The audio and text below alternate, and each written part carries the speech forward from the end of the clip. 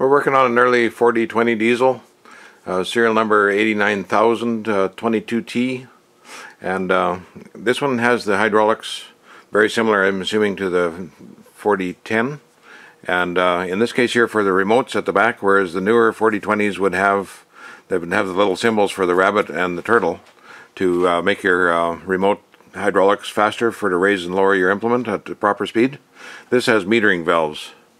And these valves, when I started working on this tractor, the hydraulics are for the loader. It's a 148 loader.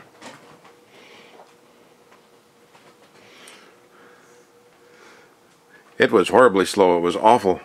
And these metering valves were closed in just about down to an eighth or a quarter of a turn. And so that made it so that the oil was really restricted.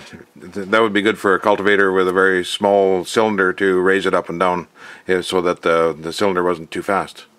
In this case here, I needed something that would rattle the bucket and lift at a nice speed, even though it's not plumbed in the way you would like. It's being hooked to the remotes. Now I've got good action by moving these out. I tried it at 4 turns out, and then I moved it another 3, but I haven't tried it since.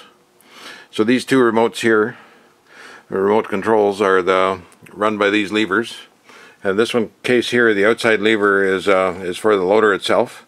The inside lever is hooked for the bucket to tilt it. If you take both of these rods have a second, the levers have a second hole,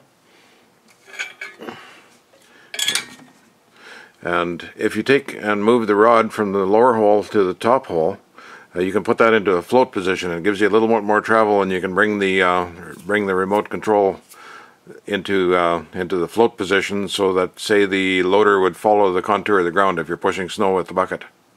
So I'm gonna try that. I haven't tried that yet, but I'm going to move this to the top hole, and that should allow the loader to float.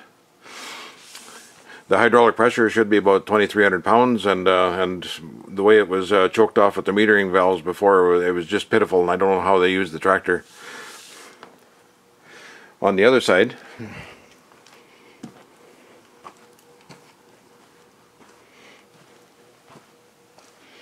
this is called a priority valve, this little fellow in here.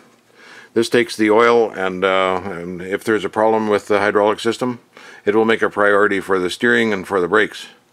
And if the you can see this little bung down here. This would be where you would tap in normally for a loader, and you'd put a closed center